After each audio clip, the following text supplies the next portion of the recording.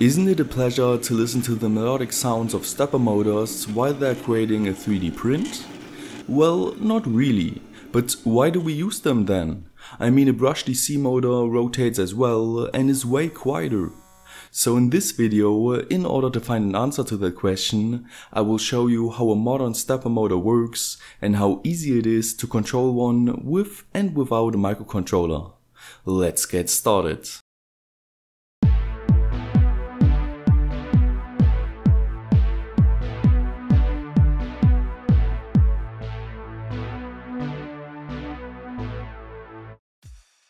First off, let's inspect the insides of the stepper motor that I salvaged from an old 3D printer. By simply unscrewing the 4 screws on the back and applying a bit of force, I removed the back, which revealed a rather commonly known structure of a so-called hybrid synchronous stepper motor.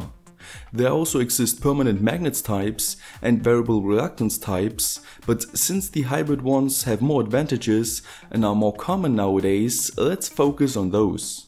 Its removable rotor consists of 4 permanent magnets with alternating polarity. One north and south pole together form a pole shoe, which has exactly 50 teeth per sprocket. But the teeth of the sprockets of one pole shoe are not aligned perfectly. They have an offset, which means that if we look at the front, we can see north, south, and so on magnetized teeth. The stator of the stepper motor also possesses such teeth, but they are not magnetized yet. In order to do that, the motor consists of 8 physically separated coils. But since we only have 4 wires to work with, there are basically just 2 coils which are spread out. With the help of a multimeter, I asserted that red with blue and black with green form a coil. And by powering those with a lab bench power supply, it was pretty easy to declare which coil pair is positioned where inside the motor. And while the opposing coils will create the same magnetic polarity, the other 2 will create the reverse magnetic polarity. Now, with those information in mind, let's try to experiment and find out how this motor works. Firstly, I connect black to VCC and green to ground, which creates a south pole at 0 degrees. This attracts the north polarized teeth, which now align with the south pole. Next, blue connects to VCC and red to ground. Now we have a north pole at 45 degrees, which the south polarized teeth will follow. Then we connect green to VCC and black to ground. This time we have the south pole at 90 degrees. Again, the reverse polarized teeth follow, and we can move on to the last step by hooking up red to VCC and blue to ground to create a north pole at 135 degrees, which the teeth will once again follow.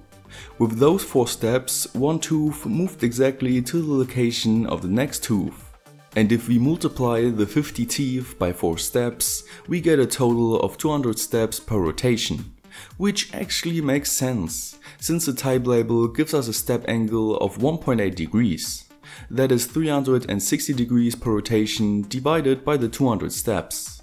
But because turning on each coil mechanically is kind of impractical, we need a driver.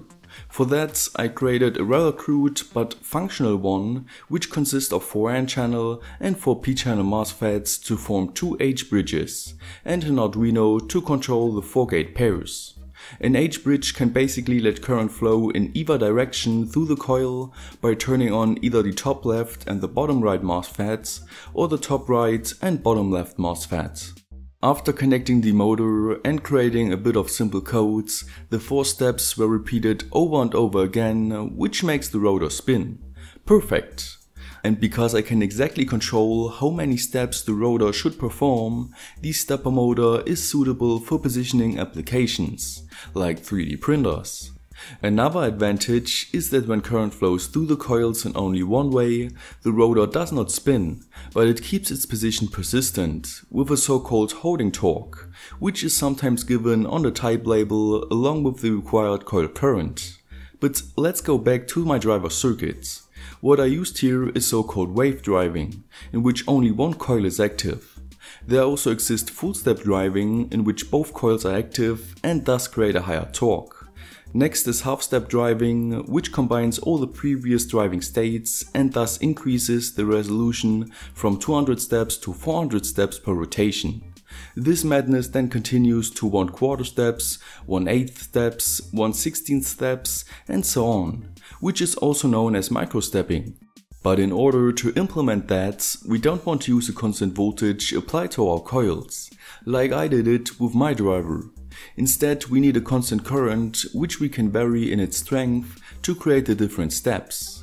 An easy solution to this problem is this A4988 microstepping IC, which is basically a more advanced H-bridge.